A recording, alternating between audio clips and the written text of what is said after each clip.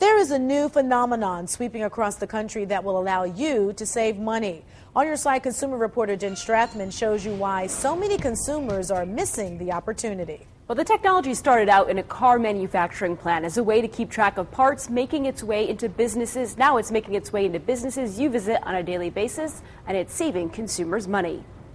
Have you ever seen anything like that? No.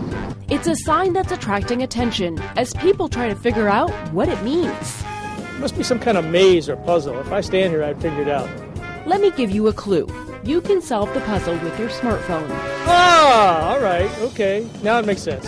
Welcome to the world of quick response technology, better known as QR codes. It's a barcode that contains information left to right and top to bottom as well, so it's a two-dimensional barcode. When you scan the code with your smartphone, you get a quick response. You're taken to a data-rich website that should reveal valuable information. A coupon, a discount, a freebie, some added benefit for actually having scanned that code. Michael Ballas is trying to sell businesses on this new marketing tool. It's a tool companies can use for a variety of reasons. North Coast Wine and Beer uses their QR code to feature monthly specials, and the Cleveland Museum of Art uses QR codes for promotions. When you scan this code, an audio recording tells you more about an art museum exhibit. Ballas thinks these codes will be mainstream in the next few years. Magazines, buses, taxi cab signs, business cards, letterhead, T-shirts. They're going to be everywhere. Ballas says they're already everywhere in Japan because the technology has been in use for 10 years. The person shopping for groceries can walk up to a head of lettuce, scan the QR code that's on that lettuce, and know instantly which farm it came from.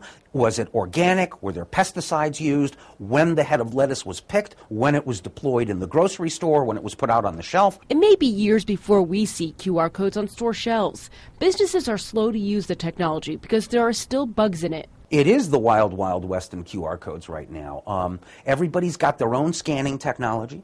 Everybody's got their own QR code generating technology. For example, Ballas scanned this QR code with no problem. But I wasn't as lucky. After Ballas made a few tweaks to the code, Got it.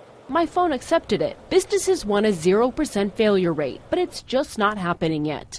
North Coast didn't want to wait for perfection, and it's an investment the owner says is paying off. The response is like, wow, it's something that's new in the west side of Cleveland. Manny can monitor the number of scans each day through a computer program. Most days, it's even easier than that. A lot of customers I see through my camera system, and they're peeking through the window and scanning it. Once consumers see a scan in action, it piques their interest. Oh, that's pretty cool. I will be looking out for them.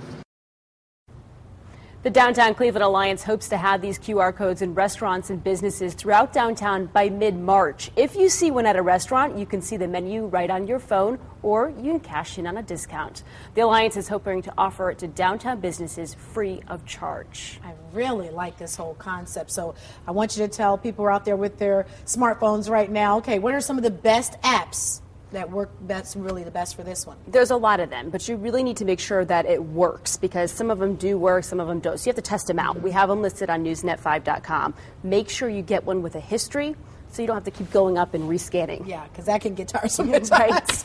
All right, it's time to put you to work now. You have all the information. It's time for you to crack the code. Grab your smartphone, and we want you to head to newsnet5.com.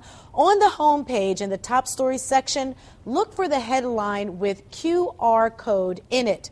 Click on the link, and that will take you to not one, but two quick response codes.